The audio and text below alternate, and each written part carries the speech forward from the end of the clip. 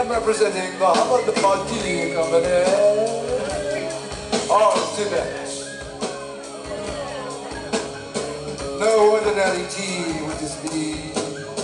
It is tea that comes from the forest, tea that comes from your garden, tea that comes from who knows where, but not North Africa. I would like to ask you therefore this question. Would you like some tea? Nobody here at all wants any tea. Well, that may be because they don't like the particular tea that I'm offering. Well, yeah, let's see if we can up the grade a bit. You've been to the forest lately, you chaps around here? Let's have a bash. Would you like some mushroom tea?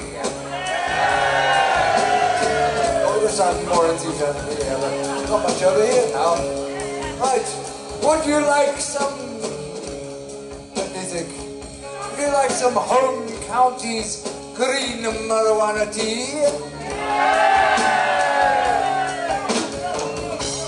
Nobody gives a fuck up the back, you know. It must be all just alcoholics up there.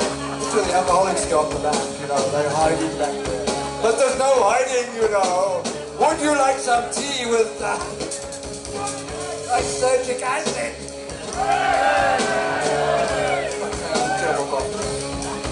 Well, okay, I'm almost about to give up because there's so little enthusiasm. Let me try one last thing. Would you like some ayahuasca tea? Brazil, you see, Fabio. Fabio is from Brazil, right? There you go.